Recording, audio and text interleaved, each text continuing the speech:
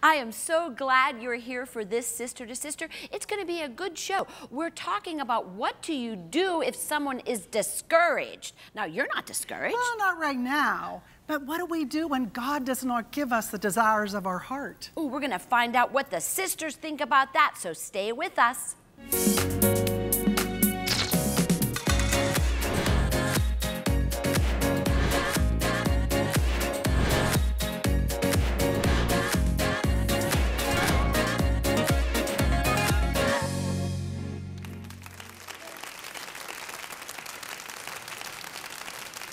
Well, hello and welcome to Sister to Sister. This is going to be a great show because the questions that we have and that we're going to answer are things that come from your heart and you want to know, and we're going to tell you what we think about it. And this first one is, I know that this is something that all of you fight sometimes.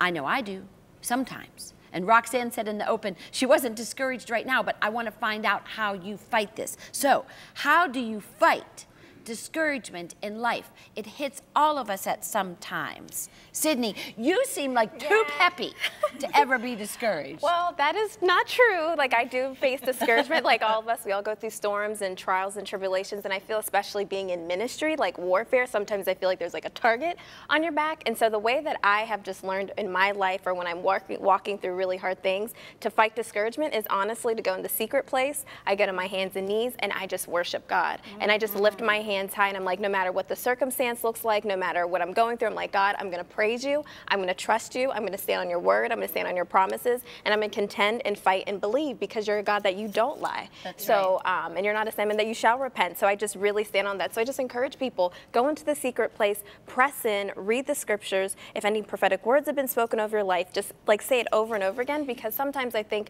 when you usher into the presence of Lord, like in the presence of the Lord is the fullness of joy. So that's where I get filled back up, and you can cry out like, oh, Jesus, like I don't know what's happening. But I just love running into the arms of my Father. Well, I forgot to say at the beginning of the show, we are Sister to Sister, and we're really excited that Sydney Goldman is here with us at the table. She's sitting at the table with us. Flo is out today. So I jumped in to ask you a question because I'm so excited to have you here. So welcome, and I asked you first so that you could get in. Jump in because there. we are a little bit, you know, a little bit. You know, I recently went through some discouragement, and it's funny, who would turn to the book of Hosea? You know, what's in Hosea? She was a prostitute, he was a prophet, she was a prostitute. And I read this scripture that in the valley of trouble, there's a door of hope. Yeah. And so I said, okay, Lord, I'm in the valley of trouble, just make the door of hope. And it said, and I will give a song. I couldn't sing. I could not even sing. I could not even praise. I couldn't. It was just so overwhelming. And I turned to this scripture, this song that I think Dawn Moen sings, He Will Be My Song. And I played that, and I said, yes, Lord, when I can't sing, you are singing songs over me. Did the discouragement leave quickly? No. But I learned, Sydney said, press, press. There's a door of hope. Start walking through that door of hope. Wow. Yeah. Hosea, I wouldn't really think to go there. It's one of my favorite books in the Bible. Wow. I love Hosea. It's such a great story. Well, I was just reading that entire book of Hosea, like just the other day. And at the very end, it says that God will cause the wayward one to come home, and he will love them like unconditionally. And I just, it's a beautiful book and a beautiful story. I thought about one of like my most discouraging moments, maybe 8 or 9 years ago, where like no hope in sight, everything, it felt like, or maybe 10 years ago now. Time is passing. It felt like there was just, it just was so dark. And my bottom baseline is this: God loves me. So if he loves me, there's nothing to fear. And then like, not only does he love me, but I'm his favorite. That's right. And then not only that, but somehow, according to Romans, he's gonna work this out for my good, for those who are called according to his purpose. So your bottom line has to be, he loves me, and he's got a plan for me through this, and you have to trust that. You have to trust him. Right, right. It's, it brings me to tears as I hear my sisters, all of you, and all of you, we've all been to discouragement, and our hope is in the Word of God. I want you to know that. I think of the scripture, John 14:1, let not your hearts be troubled, believe in me, believe in God, believe also in me. Yeah. And I think that we have to lean not on what we're feeling, lean on what we know to be the truth, is what you said, that God loves me. Because I think in those times of discouragement, it's so easy to fall into what we're feeling and the lies that we're being told and the things that we're thinking that is the truth, but we have to believe in what we know to be the truth. Yes. And that's what we have to do. We have to fight against the discouragement, not linger in the feelings that we have, but to fight against it. We're called to fight against discouragement because it's very easy to just fall into that and to cave into that. We are called to fight against discouragement. It's very easy to just sit back and to fall into that and to seek comfort in things and to seek comfort in those feelings of discouragement. And we can fall very deep into those dark feelings of discouragement and find comfort almost in those feelings of discouragement. Oh my gosh, isn't that truth? Is it? Corey, that's wild you said that. You find comfort in being down in this pit because you're going, okay, I'm just going to be in the pit. And all of you, I'm in the pit. It's very true. People find comfort in those feelings of discouragement. We are called to fight against that, and we are given the very tools in Scripture to fight against that. And so we're called to do that as Christians, and we're called as Christians to help our fellow Christians to fight against that. So we need to help our fellow Christians to pull them out of that pit and to say to them, I am going to encourage you, brother, sister. I am going to help sharpen you. Iron sharpens iron. Just real quick, if we follow the trail of discouragement, what does that lead to? Depression. What does depression lead to? Medication, numbing, problems. Where does the ultimate is like suicide. Like the devil wants to take you out, and suicide or discouragement could just be the very beginning. Don't give it place. Don't look down. Don't look down at that precipice that goes down. And I have two grandmas that have gone on to be with the Lord. They said, "This too shall pass. Better days ahead." Oh my goodness, this is a great question. We could do a whole show on this, but I want to know. Sometimes when you're in that place, why is it hard to pray? Why? I think we overcomplicate it. I think that we think there's a certain vocabulary we have to use, or there's certain scriptures we have to pray, or we have to use a certain order. You know what? Talk to God. Talk to a friend. And this is the best friend you could possibly have, because there's nothing you can say to God He doesn't already know. And there's nothing you can say to God that He's going to turn His back on you. There's nothing you can say to God that He's not going to say, I don't love you anymore. There's nothing you can say that He's going to turn away. He's going to say, I love you.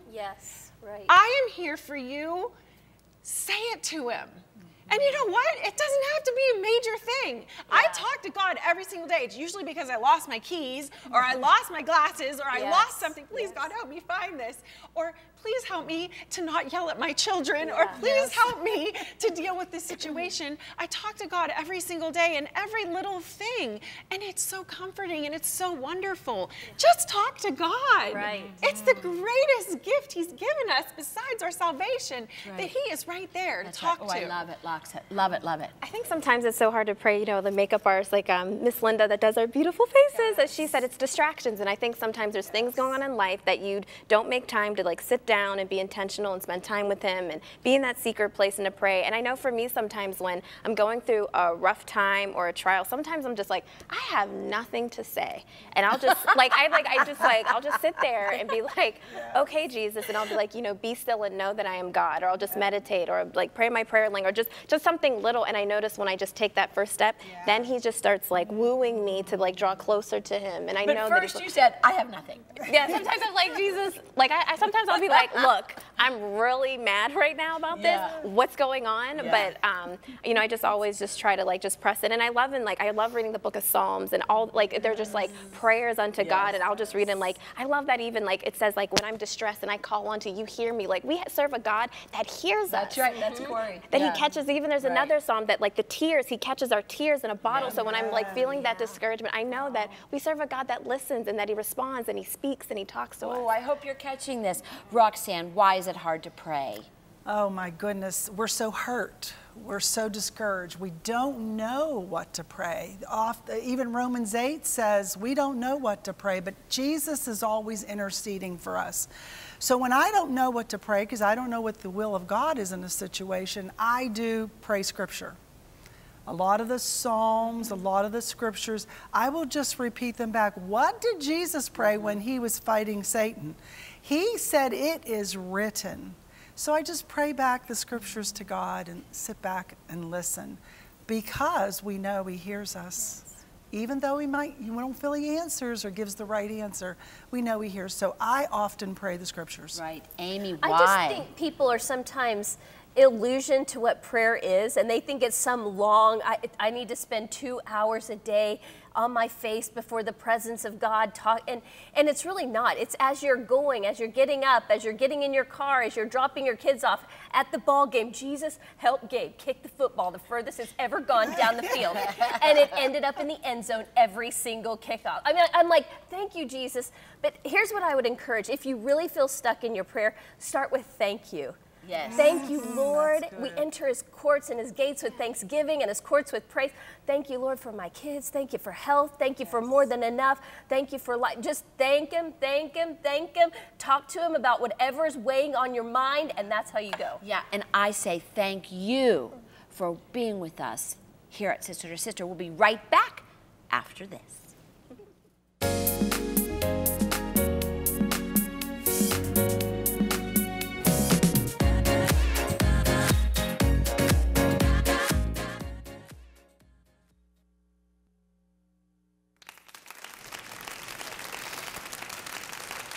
Welcome back. We're so happy that you're with us because we have great questions for you and answers come right from our heart. And this question, this one hits all of us. And I'm going to read it. Exactly. Okay, get ready. And here's what it says. Scripture says the Lord will give you the desires of your heart. But what happens when he doesn't? And I'm going to go to Amy. She's my pastor, and I've said this to her too. So, well, I actually hear this a lot, and after a while, it's just kind of like it seems so whiny at times. Well, I didn't get the desires of my heart, and God didn't answer my prayer when he said this, and blah, blah, blah, blah, blah. And you're just like, wait, does he love you? Do you trust him? Does he know what's best for you? Now, on a real spiritual matter, or let's say you're believing God for your health. Let's say you're believing God for finances. You're believing God for your marriage. You're believing God for your kids. You actually have scriptural promises from God concerning that situation. But like, oh, I didn't get the new car. I didn't get my bonus. You know, that's a little different. But on real heavy life issues, where you have scriptural promises, I would encourage you with the scripture in Hebrews 4, let us hold fast to the confession or the profession of our faith without wavering. So you hang on to those scriptures concerning whatever is going on in your life, and you believe them, you think about them, you meditate on them, you chew on them, you speak them, and you believe God for them, and you hold fast without wavering because God is faithful to his word. Right. Oh, it's hard. You talked about this in the promo. Oh, yes, that's true. I did, and you do see it, and I'm with Amy. It's so hard when you're discouraged and don't get the desires of your heart, and you know, right before that it says, delight yourself in the Lord. Well, many of these people may be delighting in the Lord, and they're still not getting the desires. And if God gave me everything I wanted, I'd be a mess. So true. Okay, so sometimes, as Amy says, he does know best. And Jesus also says, as Amy said, don't fret about it. Don't fret. Seek first the kingdom. Put your hand to the plow, what God gave you right in front of you to do. Yes. And the future is in his hands. And that's how I feel it. Do whatever responsibility God is giving you right at the moment, at the season. Seek his kingdom first. Be in church. Be with God's people. Do your job well, successfully. Be a good friend. Do those things that God has called you to do, and don't worry about the things that you don't have. Wow, that's good. That's hard, though, when you have something that's planted deeply in your heart. I mean, I tell people in regard to this scripture, God is not a genie. It's not a magic lamp that you go like this. Because this is a scripture that I hold on to. Because when you have a desire in your heart, when you're living for him, your heart's desires are what he put in there. Yes. I mean, I believe that. Amen. So when it doesn't transpire the way you are hoping and praying for, it's really tough. But I love, Amy, what you're saying, that don't waver. Keep to the plow. Put the kingdom first and stay the course. It's tough. You know, one thing, like my friends and I think especially like my generation, you're waiting on a husband or a spouse, there's different things, but one thing we always say is there's protection in the rejection. And sometimes when God closes a door, it's good. Like God opens doors and God closes doors. And I think the more we grow closer to Jesus and we walk in our journey and our faith, he grows us up a little bit. And he's like, some doors I'm going to close. And I looking back, I'm like, well, thank you, Jesus. Like I had my desire of my heart was I thought I was going to marry this man. God closed the door.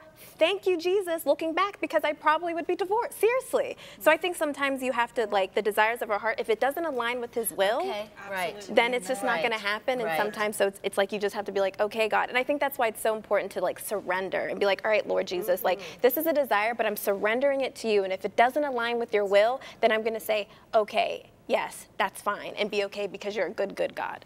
Here's the thing. God has a complete view, whereas we have a point of view.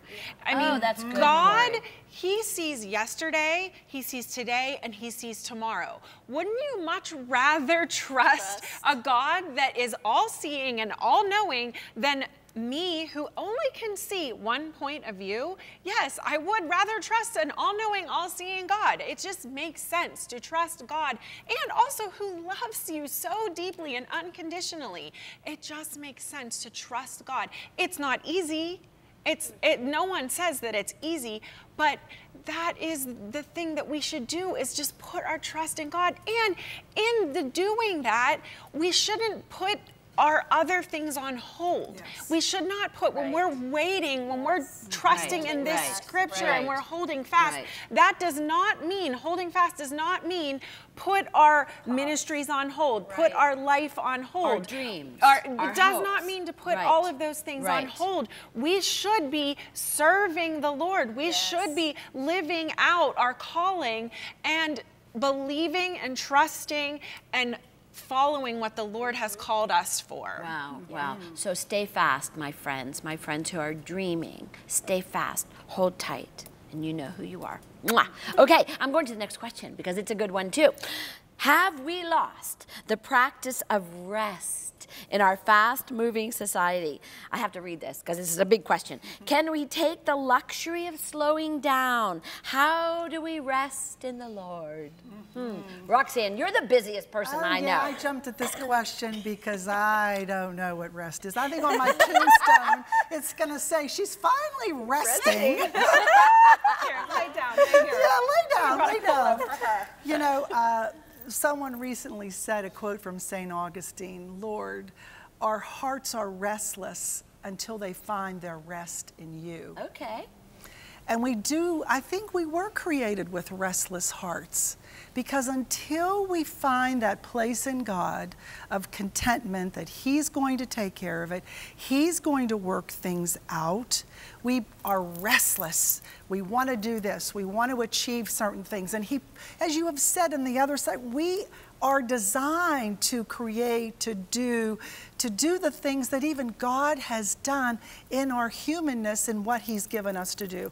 So I say this to people. First, figure out what the Lord wants you to do. And don't get distracted by all the other things you think you need to do. For example, the kids. They got to be in dance. They've got to be in soccer. They've got to be in 100 things. Too many things. What is that thing? Is it music?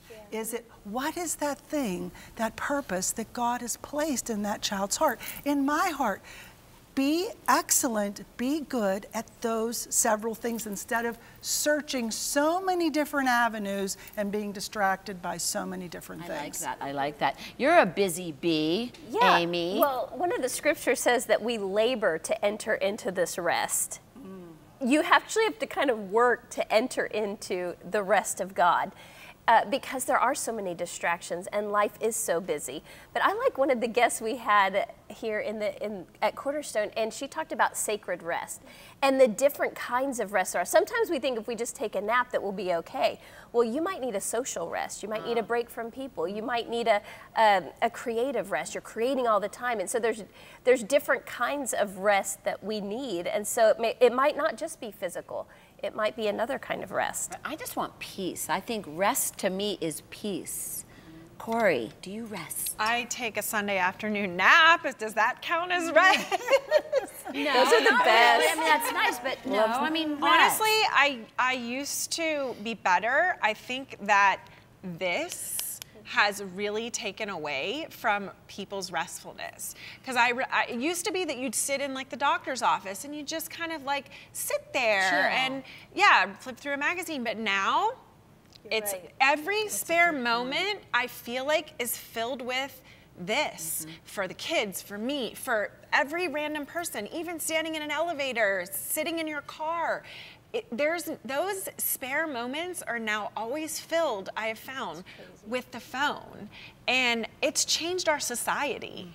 And it's filled those moments that used to be restful with this. And I think it's not a good thing. Right, I don't either. And I think this show goes so fast that I don't have time to ask Miss Sydney if she rests. So rest.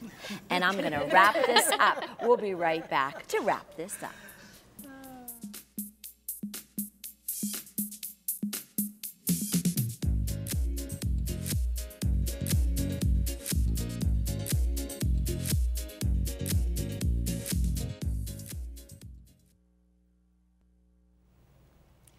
We close with a scripture that's very near and dear to my heart, and I'm going to tell you why. Over 40 years ago, when I was a young Christian, I experienced a medical difficulty. And when I first learned of it, I was filled with anxiety and fear, and what did I do? I ran to my Bible, flung it open, and this scripture is what I read. Isaiah 26, 3 and 4. You will keep him in perfect peace, whose mind is stayed on you, because he trusts in you. Trust in the Lord forever, for in the Lord is everlasting strength. Well, the medical issue resolved many years later, but how do we walk through and achieve perfect peace? And I also read in Isaiah, and I learned that 700 years before Christ was born, he prophesied of Christ's crucifixion. He said he was pierced for our transgression. He was bruised for our iniquity. The chastisement of our peace was upon him.